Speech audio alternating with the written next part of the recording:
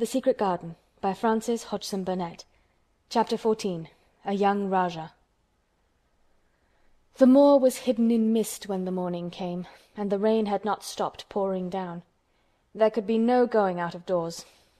Martha was so busy that Mary had no opportunity of talking to her, but in the afternoon she asked her to come and sit with her in the nursery. She came bringing the stocking she was always knitting when she was doing nothing else. "What's the matter with thee?" she asked as soon as they sat down. "Thou looks as if tha'd something to say." "I have. I found out what the crying was," said Mary. Martha let her knitting drop on her knee and gazed at her with startled eyes. "Thou hasn't!" she exclaimed. "Never!" "I heard it in the night," Mary went on, "and I got up and went to see where it came from. It was Colin. I found him." Martha's face became red with fright. "Eh, Miss Mary," she said, half crying, "thou shouldn't have done it. Thou shouldn't. Thou'll get me in trouble. I never told thee nothing about him, but thou'll get me in trouble. I shall lose my place, and what'll mother do?" "You won't lose your place," said Mary. "He was glad I came. We talked and talked, and he said he was glad I came." "Was he?" cried Martha. "Art tha sure? Thou doesn't know what he's like when anything vexes him. He's a big lad to cry like a baby, but when he's in a passion he'll fair scream just to frighten us. He knows us daren't call our souls our own." "He wasn't vexed," said Mary.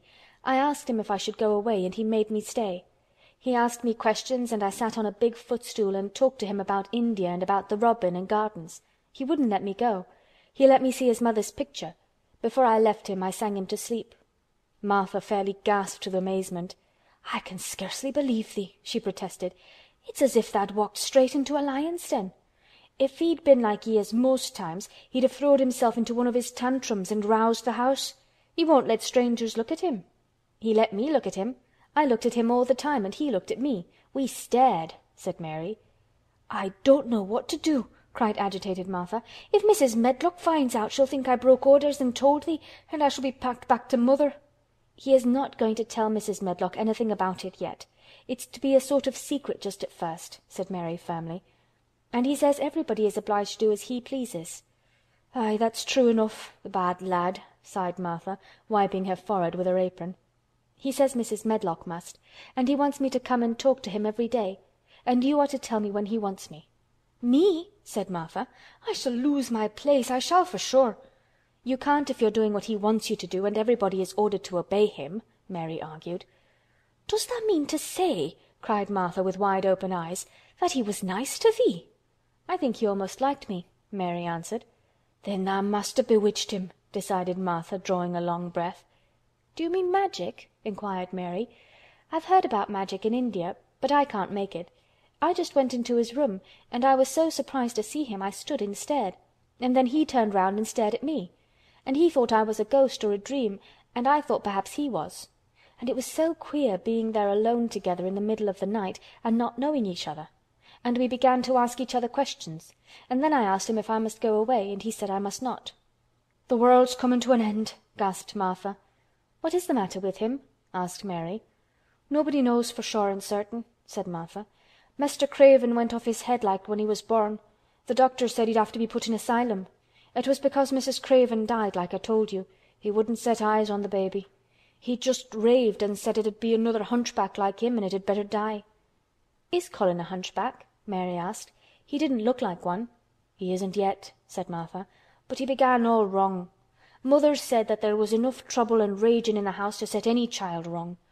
They was afraid his back was weak, and they've always been taking care of it, keeping him lying down and not letting him walk. Once they made him wear a brace, but he fretted so he was downright ill. Then a big doctor came to see him and made them take it off. He talked to t'other doctor quite rough, in a polite way. He said there'd been too much medicine and too much letting him have his own way." "I think he's a very spoiled boy," said Mary. "He's the worst young nowt as ever was," said Martha. "I won't say as he hasn't been ill a good bit. He's had coughs and colds that's nearly killed him 2 or 3 times. Once he had rheumatic fever, and once he had typhoid. Mrs. Medlock did get a fright then. He'd been out of his head, and she was talking to the nurse, thinking he didn't know nothing, and she said, 'He'll die this time sure enough, and best thing for him and for everybody.' And she looked at him, and there he was with his big eyes open, staring at her as sensible as she was herself. She didn't know what happened, but he just stared at her and says, You give me some water and stop talking." "Do you think you will die?" asked Mary. "Mother says there's no reason why any child should live that gets no fresh air and doesn't do nothing but lie on his back and read picture books and take medicine. He's weak and hates the trouble of being taken out of doors, and he gets cold so easy he says it makes him ill." Mary sat and looked at the fire. "I wonder," she said slowly, "if it would not do him good to go out into a garden and watch things growing. It did me good." "One of the worst fits he ever had," said Martha, "was one time they took him out where the roses is by the fountain. He'd been reading in a paper about people getting something he called rose cold, and he began to sneeze and said he'd got it, and then a new gardener as didn't know the rules passed by and looked at him curious. He threw himself into a passion and said he'd looked at him because he was going to be a hunchback. He cried himself into a fever and was ill all night." "If he ever gets angry at me, I'll never go and see him again," said Mary. "He'll have thee if he wants thee," said Martha. "Tha may as well know that at the start." Very soon afterward a bell rang and she rolled up her knitting. "I dare say the nurse wants me to stay with him a bit," she said. "I hope he's in a good temper." She was out of the room about 10 minutes and then she came back with a puzzled expression. "Well, tha has bewitched him," she said. "He's up on his sofa with his picture books. He's told the nurse to stay away until 6 o'clock. I'm to wait in the next room. The minute she was gone he called me to him and says, 'I want Mary Lennox to come and talk to me, and remember you're not to tell anyone. You'd better go as quick as you can.'"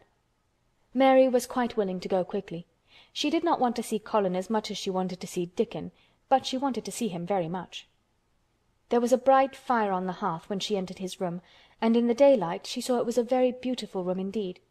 There were rich colors in the rugs and hangings and pictures and books on the walls which made it look glowing and comfortable, even in spite of the gray sky and falling rain. Colin looked rather like a picture himself. He was wrapped in a velvet dressing gown and sat against a big brocaded cushion.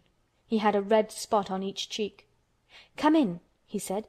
"I've been thinking about you all morning." "I've been thinking about you too," answered Mary. "You don't know how frightened Martha is. She says Mrs. Medlock will think she told me about you, and then she will be sent away." He frowned. "Go and tell her to come here," he said. "She's in the next room." Mary went and brought her back. Poor Martha was shaking in her shoes. Colin was still frowning. "Have you to do what I please or have you not?" he demanded. "I have to do what you please, sir," Martha faltered, turning quite red. "Has Medlock to do what I please?" "Everybody has, sir," said Martha. "Well then, if I order you to bring Miss Mary to me, how can Medlock send you away if she finds it out?" "Please don't let her, sir," pleaded Martha. "I'll send her away if she dares to say a word about such a thing," said Master Craven grandly. "She wouldn't like that, I can tell you." "Thank you, sir," bobbing a curtsy. "I want to do my duty, sir." "What I want is your duty," said Colin more grandly still. "I'll take care of you. Now go away." When the door closed behind Martha, Colin found Mistress Mary gazing at him as if he had set her wondering. "Why do you look at me like that?" he asked her. "What are you thinking about?" "I'm thinking about 2 things." "What are they? Sit down and tell me." "This is the first one," said Mary, seating herself on the big stool. "Once in India I saw a boy who was a Rajah. He had rubies and emeralds and diamonds stuck all over him. He spoke to his people just as you spoke to Martha. Everybody had to do everything he told them, in a minute. I think they would have been killed if they hadn't." "I shall make you tell me about Rajahs presently," he said. "But first tell me what the second thing was."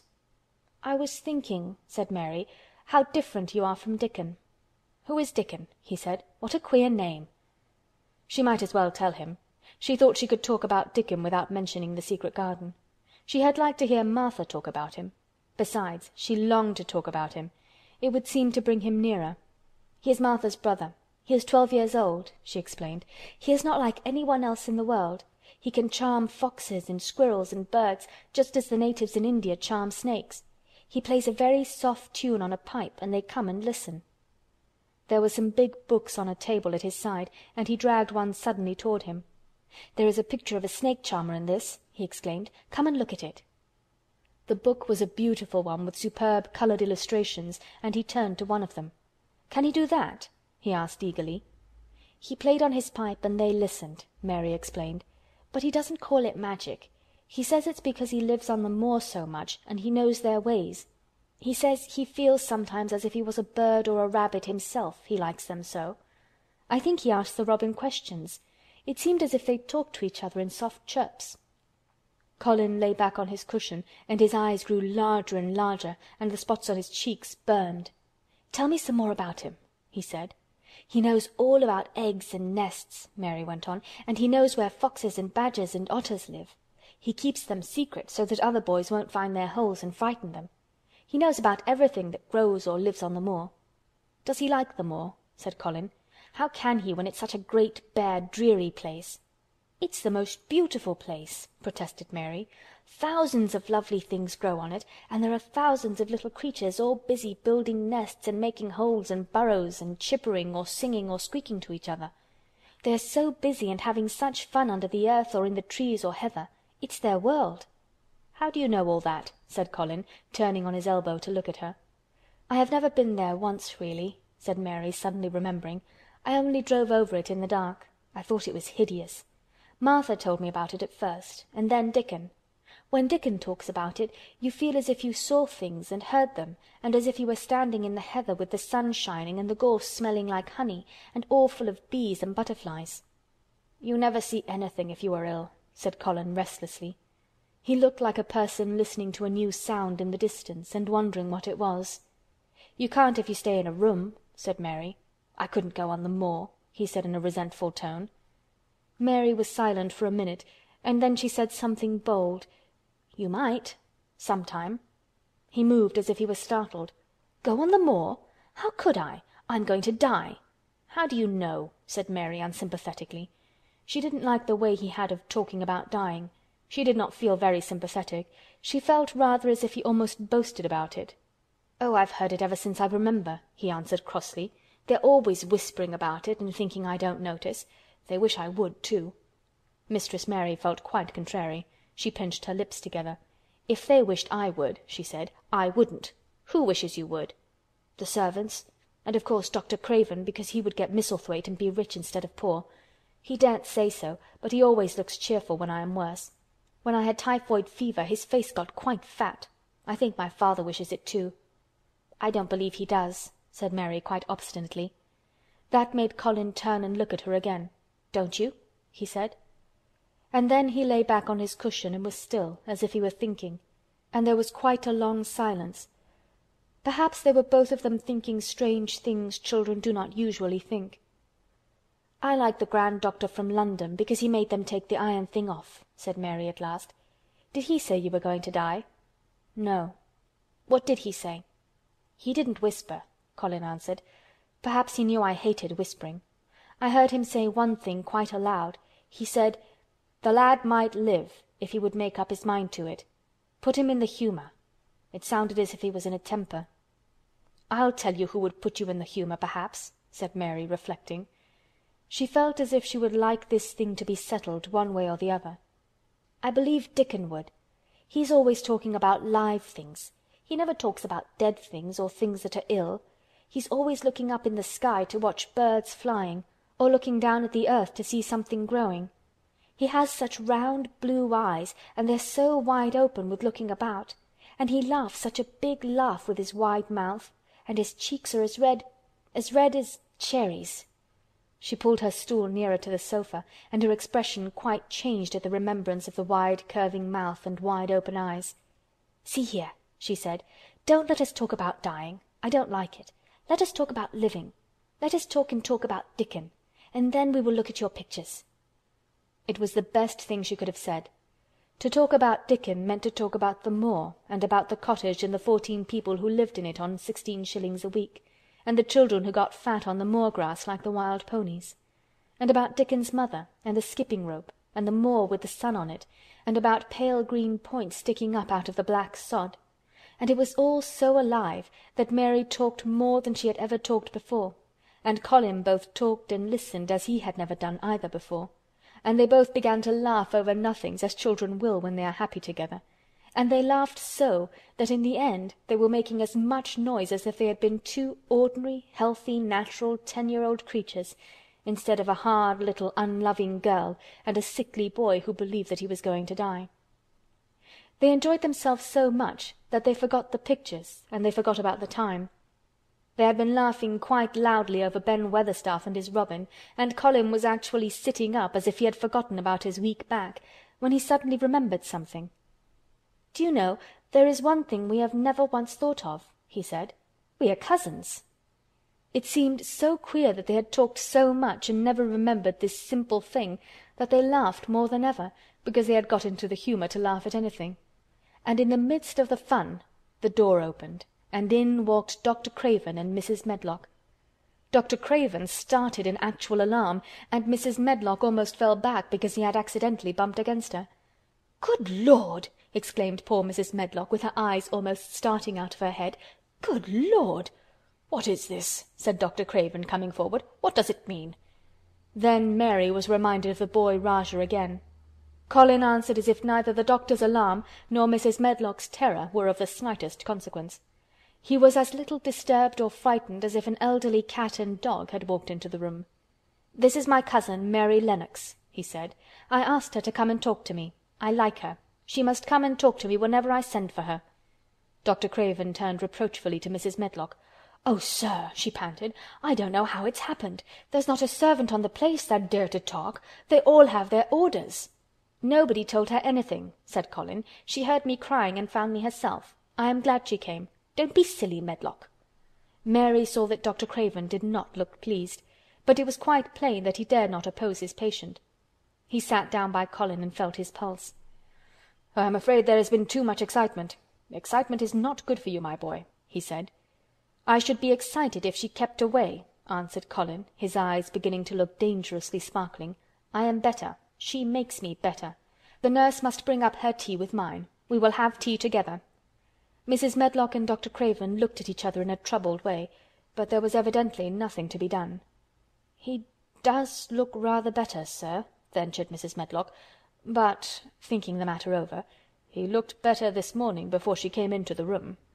"She came into the room last night. She stayed with me a long time. She sang a Hindustani song to me and it made me go to sleep," said Colin. "I was better when I wakened up. I wanted my breakfast. I want my tea now. Tell nurse, Mrs. Medlock." Dr. Craven did not stay very long. He talked to the nurse for a few minutes when she came into the room, and said a few words of warning to Colin. He must not talk too much. He must not forget that he was ill. He must not forget that he was very easily tired. Mary thought that there seemed to be a number of uncomfortable things he was not to forget. Colin looked fretful and kept his strange black-lashed eyes fixed on Dr. Craven's face. "I want to forget it," he said at last. "She makes me forget it. That is why I want her." Dr. Craven did not look happy when he left the room. He gave a puzzled glance at the little girl sitting on the large footstool. She had become a stiff, silent child again as soon as he entered, and he could not see what the attraction was. The boy actually did look brighter, however, and he sighed rather heavily as he went down the corridor. "They're always wanting me to eat things when I don't want to," said Colin as the nurse brought in the tea and put it on the table by the sofa. "Now if you'll eat, I will. Those muffins look so nice and hot. Tell me about Rajahs." End of Chapter 14.